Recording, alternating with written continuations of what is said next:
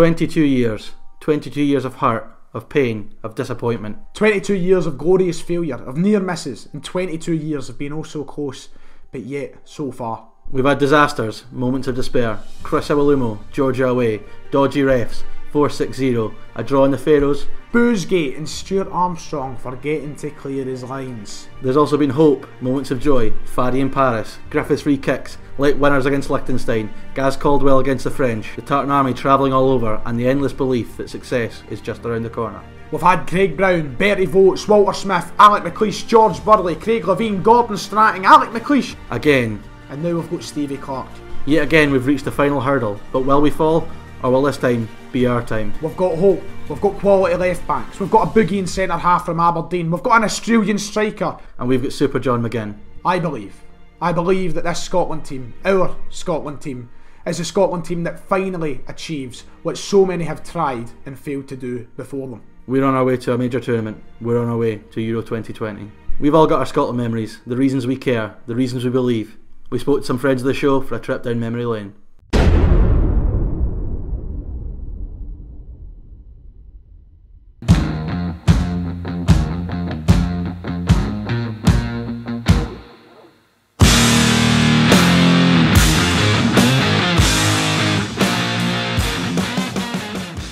What's happening, troops? Sharp Div here. The lads have asked me on to give what my best memory is as a Scotland fan. You might be asking yourself, why are you wearing a Brazil polo shirt? It's only because I think that Lyndon Dykes is the second coming of R9. There, I said it, live on this channel. What are you going to say about it? Anyways, my best memory was when I was in primary school. I think it must have been about P3 or something.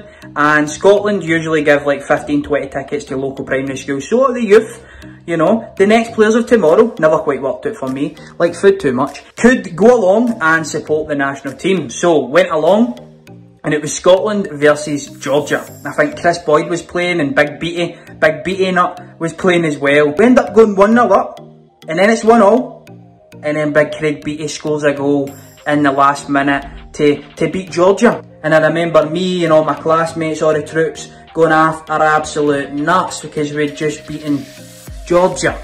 It was class though, to be fair. The Sky Sports cameras and all that came and they were recording us. We ended up in the telly. I think I might have actually called it on the side. However, we'll not talk about that. But that is my first memory, I would say, of Scotland. Going to a game anyways, and I've got to say it's my best. I probably would say when we beat Slovakia, but we all know how that finished. Hopefully the Serbia game goes a wee bit better. Alright Ryan, it's your big pal C-Skill HD here, and my favourite Scotland memory, well, me and you are kind of in the same boat. We're not old enough to have really seen much, but I would say that my best memory is my first one, and it is the 1-0 against France. James McFadden, top bins after the keeper palms it, but it's still top bins in the iconic Scotland strip, of course. So yeah, that would be my best Scotland memory out of the two that I probably have. So yeah, hopefully more to come against Serbia and then next summer. So my favourite Scotland memory, well, I'm going to kind of cheat and go with two. First one of my earliest memories supporting Scotland, a certain Mr James McFadden in Paris. One main memory I have watching that game in the house with my dad, him shouting at the TV, get McFadden off, he's knackered, he's doing nothing, get him off. Next minute later, a ball drops down top corner. And I suppose that's why I'm hooked on Scotland. It's why I've always loved watching Scotland, even when we've been pish, and God knows we have been over the years. But yeah, that's definitely the earliest one. And maybe the best, but for me, maybe not an obvious one, but Scotland-Slovakia at Hampden a couple of years ago. A game similar to what we've had recently where they've built our hopes up. We go and get a really late winner. Everyone on the ground thought it was Chris Martin that got it, but it was actually an own goal by Martin Skirtle. And the atmosphere at Hampden that night was amazing. The place was rocking. Sadly, we've not had that for the Israel game, but you know, Serbia away Thursday night.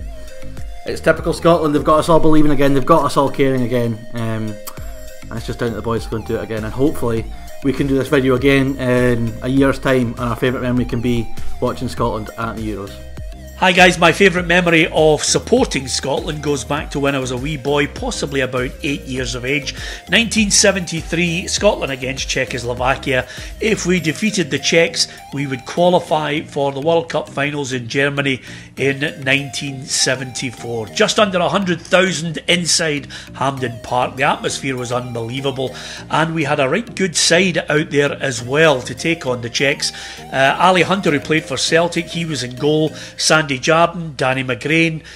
In the centre of defence was Jim Holton, George Connolly, and then the midfield was not too bad either. Tommy Hutchison, Willie Morgan, David Hay and Billy Bremner, with up front Kenny Dalglish and Dennis Law. And we had a sub who would have an impact a little later on in a certain Joe Jordan. So that was the team. We took the lead through Jim Holton. We thought we were going in the right direction, and then, would you believe it, Ali Hunter had an absolute stinker, a shot from about 20 yards out.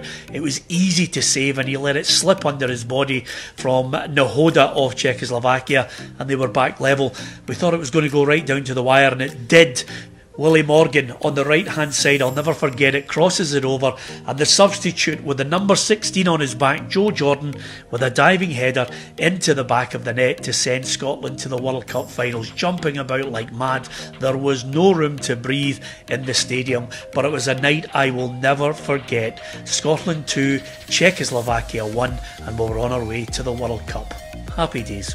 Hello Ryan and David, thank you very much for asking me to get involved with this wee video, and of course I've been asked to bring to you my favourite Scottish moment. Now, there are a couple I want to bring up, so before I tell you my true moment that made me appreciate the national team, I mean, being a Motherwell fan myself, it would be wrong not to talk about also a local artist that works in the area that my dad works in. Actually drew this picture. Now you probably won't be able to zoom in, so I've got a picture on the overlay. It's an artwork of that goal in France being scored, and it's of course been signed by the man himself, which was for my 18th birthday. However, the moment I learned to appreciate Scotland was the first ever game I went to, Scotland versus Georgia in March 2007. Chris Boyd scored an early header to put Scotland into the lead against Georgia, and then Shota Arveladze, ex-Rangers, equalised for the Georgians midway through the first half, before Craig Beattie, of all people, scored in the last minute to win the game 2-1. That was my first ever trip to Hampden, and that is my moment I want to dedicate to this video. So yes, thank you for having me on, and here's hoping Scotland can bring home our first qualification in my lifetime. Favourite Scotland memory? Very easy. Lee Griffiths. 2 free kicks. Hampden Park against the old enemy. Look, the game didn't pan out the way that it should have. That is the story of Scotland, and that's what we need to fix this time. Don't let any stupid mistakes happen. Armstrong, clear the ball. But we're not going to be in that situation. Scotland have gave us something to shout about in the past, but this is the chance to create the best memory yet. A lifetime I've went without actually cheering for my country in a passionate way, like, you know, I could this week. But we can do it. Griffiths, step up and date one more time for us, pal. My favourite memory of a Scotland team was France '98, the opening game against Brazil. Obviously it was the opening ceremony and all the interlude that preceded the game. Mum and Dad actually let me stay off school that day. I think it was like an afternoon kick-off or something, but obviously the build-up all started like hours before the game, so they were good enough to let me stay off school and watch it. I had a couple of my friends round, and we just sat there mesmerised about all the opening ceremony stuff, and obviously to see Scotland line up against such a good team like Brazil and all their star names at the time. Obviously it was a close game as well, with Brazil taking the lead quite early on. You expected a bit of a doing for Scotland, but they managed to stay in the game and equalised, I think, through John Collins' penalty. And actually they were unlucky not to kind of get something from the game on the day. So yeah, that's my favourite memory of a Scotland performance. Hello, this is international football commentator Derek Ray talking about my favourite Scotland supporting memory. I'm going to take you back to 1974, the first World Cup I can remember watching. I was 7 years of age at the time. And Scotland, under Willie Ormond, were in a group with Zaire, Brazil and Yugoslavia. They beat Zaire 2-0 in their first game, should have won by more. They admitted later that they conserved their energy for the second match against Brazil, which was going to be a big task against the likes of Rivellino and Jairzinho, but my goodness, Scotland played brilliantly. They went toe-to-toe with Brazil. They should have won the game. Billy Bremner coming so close. Have a look at it on YouTube. It looked as though it was going in. It wouldn't go in. Scotland had to settle for a draw, and they also drew the last game against Yugoslavia. So actually, the only team in that World Cup not to taste defeat in a single game. West Germany won it, but they lost to East Germany during that World Cup. Some will say that is the Scotland story for you, but I was lucky because as a young person, Scotland went to every World Cup, 74, 78, 82, 86, 90, missed out 94, then again in 98. So now we all have to hope that Scotland's luck is going to change against Serbia. Let's hope it does. Now, I'm probably living in the moment right now, but by far my most favourite has to be that screamer from Ryan Jack versus Serbia to send us on our way. What a goal, what a player, man, honestly. When's this actually coming out, actually? I don't know if I've just spoiled it. We've all got fond memories, but it's time for this Scotland team to make some new ones. We believe. Do you?